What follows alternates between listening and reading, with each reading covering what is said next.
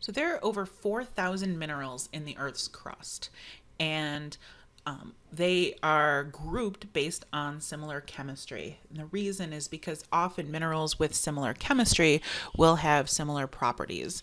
So we're going to talk about 6 of the mineral groups or the mineral families today. We're going to start with the largest number or the largest mineral family on Earth, which is called the silicate group.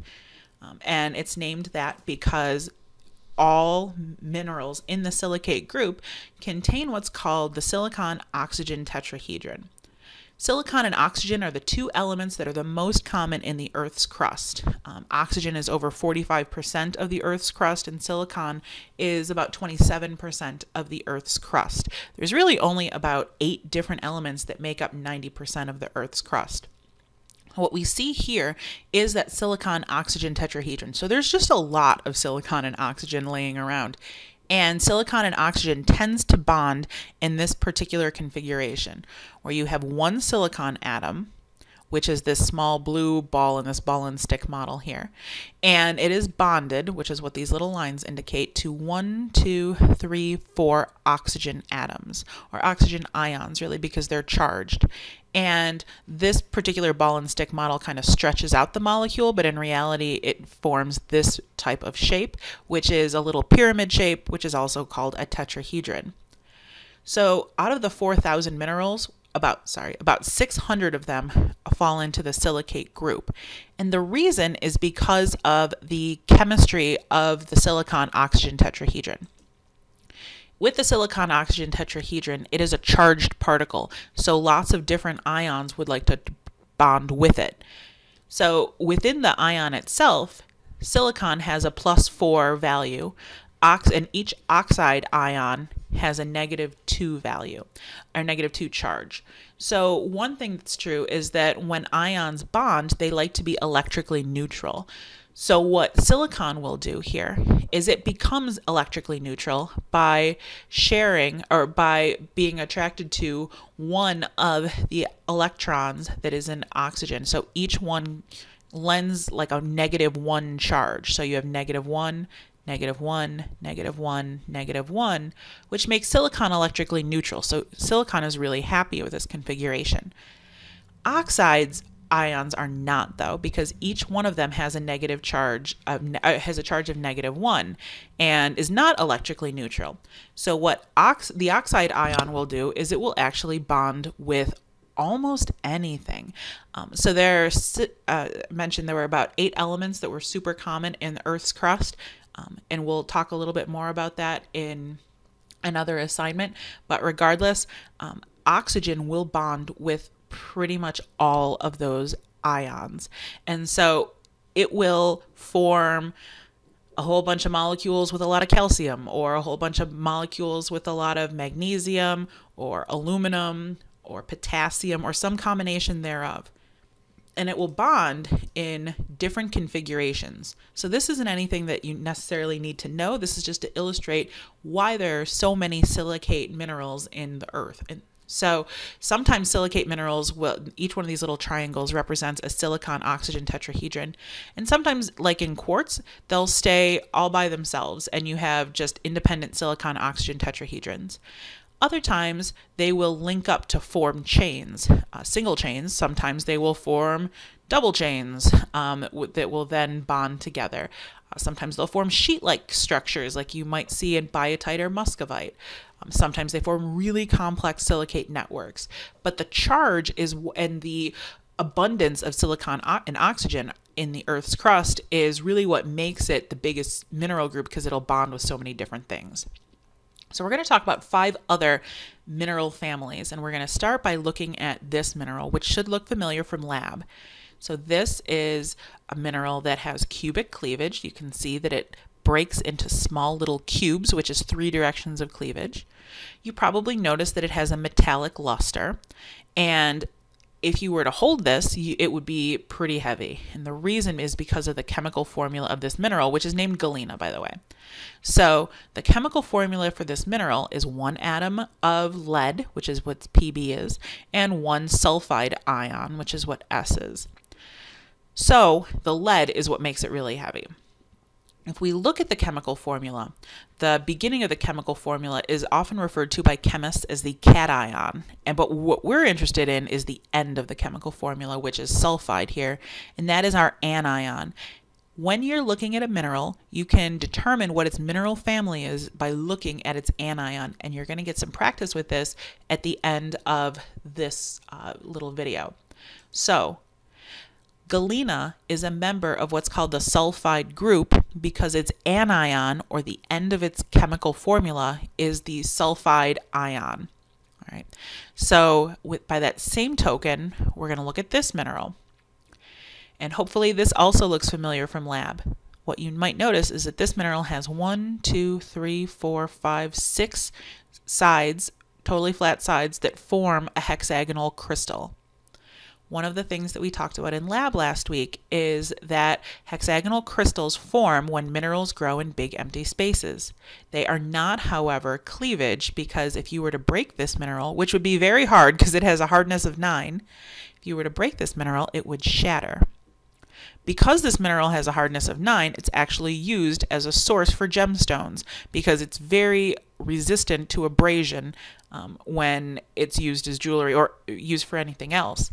So this mineral is actually the ore that is used for sapphires, which is this blue mineral here, and for rubies, which is this reddish pink mineral here. The star shape that you see in this ruby is caused by an impurity of titanium. So you can see here really clearly how color is not the best way to determine what a mineral's identity might be, because these vary tremendously. But the hardness of it is, because as I mentioned, this mineral has a hardness of 9. If we look at the chemical formula of the mineral, we see that it's composed of 2 atoms of aluminum and 3 oxide ions. And this is, again, the anion. This is what we're interested in, because the oxide ion, because the anion here is oxide. This corundum, which is the mineral that we're looking at right now, corundum is a member of the oxide group because the anion in its chemical formula is oxide. All right, so as we move on to the next group, I just want to show you this picture and remind you that this is actually real. This is a spot, it's called the Naica mine in Mexico. It was discovered quite by accident. There was a silver company that was extracting minerals, and they pumped out a whole bunch of water and ended up emptying out this cave, which is typically full of water. And what they found were gypsum crystals that were 40 to 50 feet long, and you can see this man walking on one of the gypsum crystals. You can see the chemical formula for gypsum up here, that it's composed of an atom of calcium, and a molecule of what's called sulfate, SO4 is sulfate, as well as 2 water molecules. So 2 H2O is water, and we're less interested in the water here than we are in the sulfate. So I'll bring you back to that in just a second. So this place is crazy, and it was I mentioned how it was discovered. One scientist found it. There's a lot of really cool documentaries about this gypsum mine, but there were a couple months where people were allowed to go explore it, and documentaries were made about it.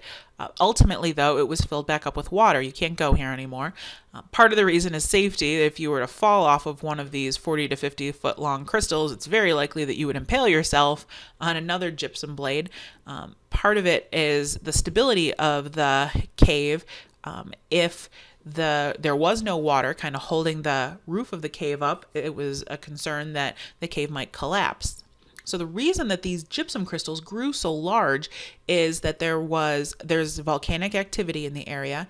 There's a lot of sulfate gases in the volcano. So the sulfate gases were kind of being sweat off through water right from the volcano, and it moved up through a fracture.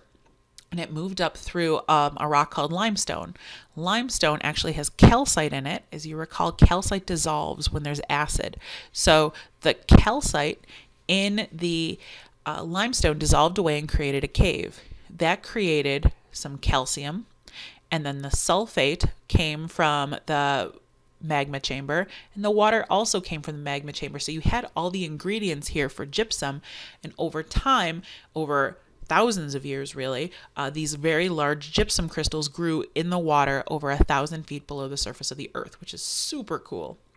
So I mentioned sulfate a few times. Gypsum is a member of what's called the sulfate group. And the sulfate group is any mineral that contains the sulfate ion, which is the SO4 ion. If you look here, chemists always put the charge of the ion at the very end. We're less interested in that. We're really looking at the SO4, which is, again, the sulfate molecule.